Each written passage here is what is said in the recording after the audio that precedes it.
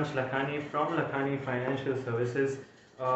Entrepreneurs or startup founders, when they start their company, when they start their organization or a firm, they are wearing many hats.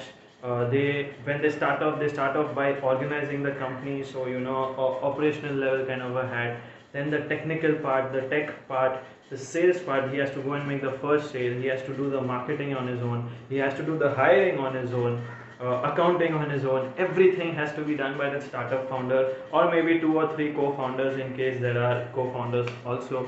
So these founders have to wear multiple hats, of course, for many reasons, like probably lack of capital, slow start, just 1 or 2 members or 2 co-founders initially. So I was reading certain blogs which really helped me when I was starting out, single. In fact, I was starting out alone in my entrepreneurial journey. So these blogs have helped me a lot to dawn and to learn about multiple other departments of a particular business, which probably I don't excel at. So today I'm going to list down 3 blogs which every startup founder should read. There are to understand multiple different facets of his business and to get good at understanding those particular departments which he or she does not excel in, or he or she does not have that experience or know-how in. So these 3 blogs will definitely help every startup founder to understand various departments, various fields of his particular business, and he could definitely excel in these things. So let's go for it. In such blog which every startup founder should read is Quick Sprout. Now Quick Sprout is founded by Neil Patel, who is also the founder of Crazy Egg and Hello Bar. He's one of the very high profile social media influencers with millions and millions of followers across platforms.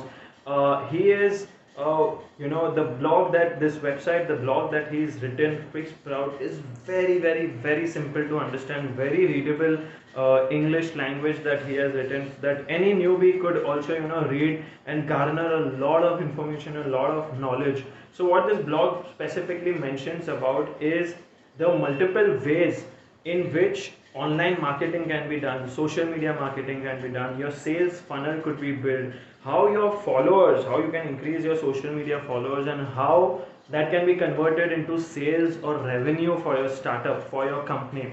That is where his specialty comes in Quick Sprout. It's a wonderful blog. Please do guys read it. Startup founders must read his blog to get number of followers and to convert those followers into sales also. Third such blog which every startup founder must read is obviously on a very interesting topic. It's on funding, and the blog is called Startup Funding Book. It is founded by a Swedish entrepreneur, Nicholas Nielsen, and co-authored by his another friend also. So this guy is a serial entrepreneur and he's founded multiple companies in various parts of the world, of course Sweden also, and started up many companies.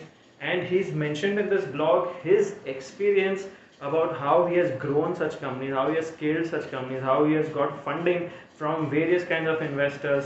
He's mentioned a lot of things from the venture capital point of view also, from angel investors point of view also, and from the founders point of view, how the whole funding process also takes place, how one can scale up the startup. So that's the third and the final blog which I believe a startup founder should read, which is a very important topic about funding for startups. That is the Startup Funding Book. If you really like this video on 3 blogs that every startup founder or an entrepreneur must read, please do click on the like button below, subscribe to our channel, and click on the notification bell also to make sure you'll get notified whenever we come up with new videos on startups, on entrepreneurship, business, etc., angel investing. And if you have some other blogs, if you know of some other blogs, you have read such other blogs on businesses, on startups, on marketing, sales, funding, please do mention in the comment section below. We would love to hear your comments. We would love to know what our readers are reading, and also read those blogs for increasing our knowledge also. Thanks a lot guys.